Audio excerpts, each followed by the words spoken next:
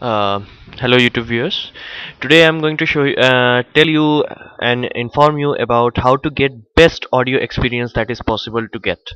So first thing, you have to understand how the audio file in your system comes to your ears and generally converts into sound. So first point, you have to understand audio generally never that, oh, this is mp3, this is sound. No, it's not like that. So it's starts with like audio format. This is audio format logo of Windows Media Audio. It's kind of lossless, and this is going around for a lot of time, like FLAC, free lossless audio codec. So this is a kind of audio codes. This codes embeds over your audio files like mp3. Mp3 is the best. Why I'm telling that? Because first, it's the most what you say, universal. Yeah, that's a good word. It's the most universal, what you say, the most universal format. And people say it's a lossy. Yes, I agree with that. But as soon as you go for, let me show you some info about it. As soon as you go mpeg 1 audio layer 3, you get 320 kbps. The 320 kbps version of mp3 files is so good, so good.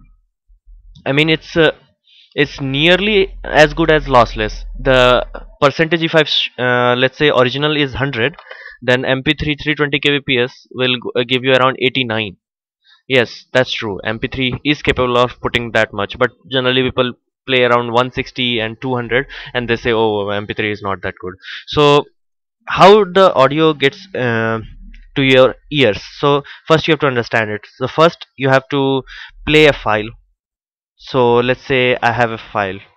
Well, it just should not be hard to find.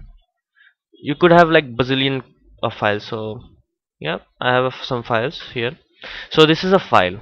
So how I'm going to channel this to in my ears? So that's not easy. First you have to decode this. Decoding is a player's job. So I'm using Windows Media Player. So this is my player that is going to do the work of decoding it. So that's a decoding step. Now this is people do say like player does play a very important role.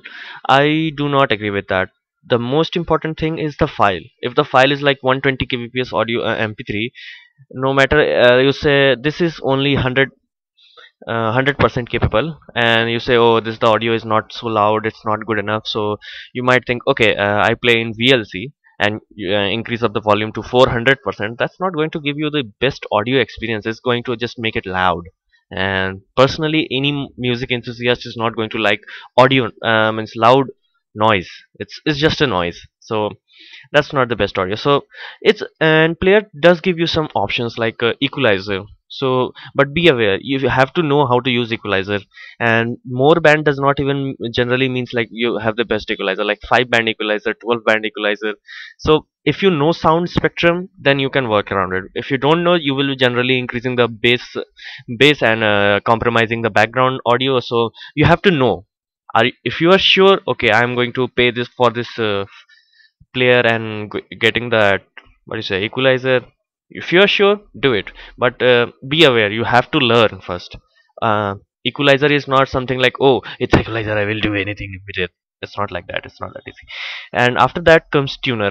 Tuner is a, well, it's the last step where digital format converts into analog format. So till now you have 10 that kind of file. This is the spectrum of data that you have. In the tuner, it converts into voltages and wave pattern voltage, like 5 volts, then it will drop down to 3.5 to like a wave kind of deal. So wave kind of deal. After that, you need an amplifier over it. Tuner does create audio sound that you can hear directly putting a headphone, but it would be like very, very low. And if the tuner has inbuilt amplifier, then it might work. Generally, it has. And people generally use like 2 levels of amplifier. First amplifier is like, let's say you have a high-end home theater system with yourself, and you want to you probably have, let's say, PS3, and PS3 also has a amplifier inbuilt in it. It's like every audio device has it. sophisticated every audio devices, but you want to like power like very huge speakers with it, huge speakers like that has very high amount of RMS, root mean square. Do not go with PMPO in speakers, trust me. PMPO sucks. It's peak music power output. A speaker could say like I have 5000 PMPO. That only means, that does not mean anything actually. You have to check the RMS, that's root mean square, and that's of the transformer that's going to power the stuff. So power is everything for an audio experience. Power is everything. You need power in your audio file itself. So if your audio file, people make the biggest amount of mistake in the audio file. They say they would buy a like huge amount of high end gears like one of my friend bought this what was it, yeah, this headphone. This headphone cost like very huge. It's very expensive. It's very expensive, and he went to the shop, and shopkeeper showed gave him a demo of this, and it was awesome sounding. I'm not going to lie to you, but it was awesome sounding. But he connects to his system and barely gets audio. So like audio like barely gets audio. So what's the reason for that? He was using 64 kilobits per second MP3 file. So I cannot help it, man. I cannot help it. You want to get best audio, the first step you have to fix is your file. Second, player is generally not a very what you say, it's not very important unless you want to like tune it and like dial in the settings and all that. It's not very important. Tuner, you cannot do anything about it, so leave it at that. Amplifier, so you could have like inbuilt amplifiers, you could have like what you say, external amplifier. So amplifier is the only amplifier takes that tuner voltage that's very low, like zero point 0.5 milliamps, like no, zero point 0.5 milliamps is very high. So like 0.0003 milliamps kind of deal, like very low power, very low power. The signal is there, signal is analog at this moment in time, but it's very low power. Amplifier adds power to it and drives the driver. What is driver? This go round thing is the driver. So like when you are buying headphones, must have to pay attention to, like, I generally use this headphone. This headphone has power capacity of 1.5 watts. This has around 6 to 8. Be aware, if you plug this black device into any mobile phone, it's going to draw its battery like in 10 minutes one song. Well, first of all, it's not going able to play, but if it manages to play at 8 to 10 watts, it's going to draw the battery. I mean, it's like it's going to kill the battery at the instance. So it's not a very good idea. But this, I use this is good. And so so far now you have to understand amplifier. How to check amplifier? Just check how much power it generates. Like it will also have RMS on itself. Like say like on my subwoofer channel I am going to put like 100 watts of power. On my satellite channel speakers I will go put around 50 to 60. So you have to like understand, this is just a power, this is just a power stage. If amplifier says upscaling, it generally means like it will take the audio file and sample it and clear the noise in the process. And upscaling, I do not believe it could upscale. Like if there is no audio information in your audio file, even NASA cannot put it in there, so be aware of that. So file is the first thing to fix. Generally people make mistake in this step. Player, tuner, now you are at the amplifier stage. Amplifier, there could be bazillion amplifier like this is a very good amplifier from Asus. It's a DAC actually, digital to audio converter, and it does upscaling, and this is a very high end DAC, you can say. And there is some extreme high-end DACs that is like have you seen like that very fancy stuff like vacuum tips and all that? So that is like, that's a luxury item. I'm not going to show you, it's a luxury item, I don't care about that.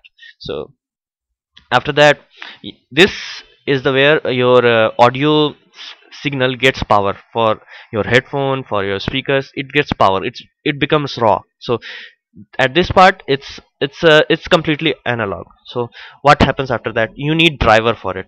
What is driver? So I told you the magnets in the speaker or in your headphone is the driver. So bigger the size generally means more power, but it does not mean you will get better audio. So you have to check few things. It's up to you how you check, it's up to you. So let's say you buy very high end very big speakers and your room is very small, so you are wasting your money, and probably you will get a lot of echo and you say, oh man, this speaker does not sound good. So Fine tuning is the, what you say, key. Fine tuning is the key. You do not need like hell of a, like I told you, guys buying this headphone is, unless they are like pro and extreme and music enthusiasts, they are not going to enjoy this, because this produce audio quality is around 98% and this produce around 80. But yeah, for an average user it's not going to make any difference, but for like pro, extremely pro, you can make out the difference, but it would be very low. The second problem with the PC users is that their tuner is generally very bad, and amplifier is, well, let's just say very low power. So what they can do is put something like this, a sound card. This sound cards like come in various varieties, some big, small, and some sound card even comes with a power adapter. You have to add actually Molex power. Why? They are headphone adapter, but why you need that? I told you this. If you want to drive this headphone, you need a hell lot of power. So it does need that. So you kind of get that idea. So first, so let me summarize everything. First, get a better audio file. First, audio file, check. Second, player, check. Third, tuner, check. Now fourth step, amplifier, you have to check it. You have to pay attention to the amplifier, which kind of amplifier you have, and check your headphones also. But like if you have earbuds, you generally don't need a very big amplifier on the it does not need power, a lot of power. So you might want to check, this cards is also a tuner, so it does what you say, cleaning the electrical signal and all that kind of stuff, so you get a better pleasant audio experience. So be aware of that also. So after that, driver comes in. For headphones, just check, if you want to just check the power of it, just check how much wattage it can handle. The bigger does not mean the better. Bigger generally means it will drive it generally limits its uses, because you cannot use this headphone for your mobile phone, not your iPhone. It will kill the battery instantly. Just open your mobile and check the battery power. It would be like 3 watts per 3 watt an hour. So it's not going to happen, so be aware of that. And for speakers, I already told you, check the RMS, not the like this. Yeah, see, this is also a very high end setup, like vacuum tubes, and it's a digital to audio converter. You generally don't need this, like it's too high. It's like 99%, it's too high. But if you are a music enthusiast, it's up to you. So I hope this helped. Thank you. Subscribe. And I'm very sorry, my YouTube account was hacked and all my videos were has been deleted. I don't know why somebody did that, but sorry about that. And hope this video helped to get you a better audio experience from your system. Check your file, check your amplifier, check the driver. That's it. 3 steps: file, amplifier, driver. If your driver is like too big, make sure your amplifier has enough juice to run it. That's it. Done. Go home. Sweet dreams. Thank you. Thank you, guys.